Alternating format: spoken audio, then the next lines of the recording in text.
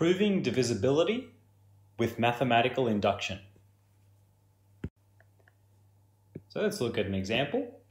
We want to prove by induction that 4 to the power of n minus 1 is always divisible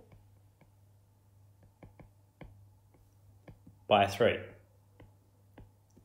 So we want to prove with mathematical induction.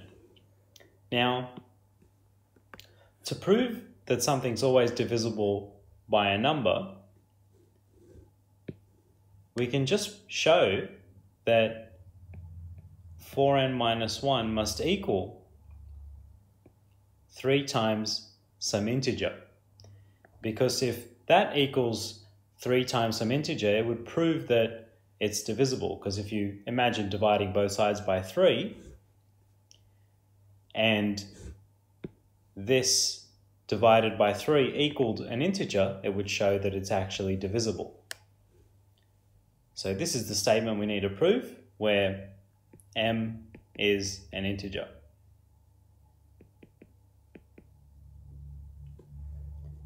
So we're going to go ahead and prove that it's true for the base case of n equals 1. So we're proving true for all values of n greater than or equal to 1. So when n equals 1, we have 4 to the power of 1 minus 1, and 4 to the power of 1 is just 4, and 4 minus 1 is 3, and 3 is clearly divisible by 3. And in this case, you'd have your m equaling 1. Now the next step is to assume that it's true for n equals k.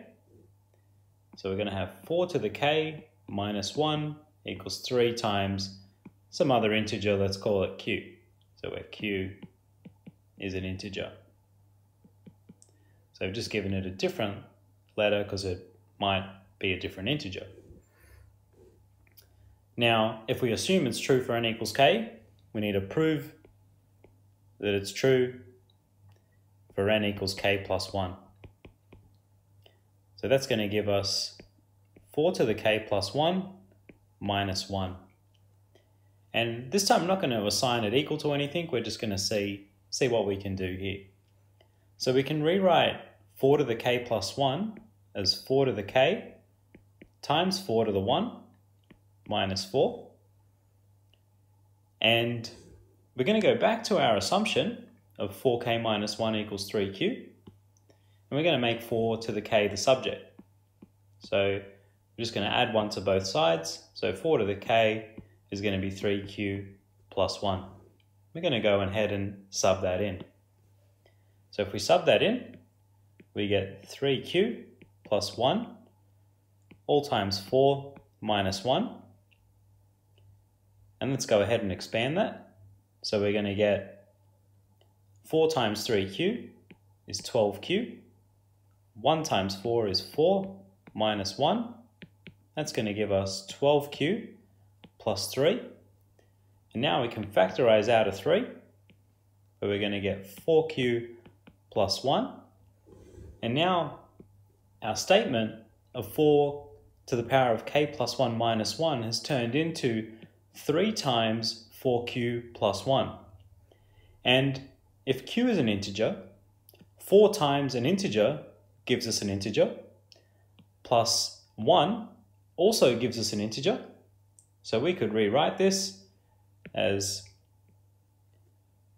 3 times p, where p is an integer. And this successfully proves that 4 to the k plus 1 minus 3 is also divisible by 3, and hence the statement is true by mathematical induction.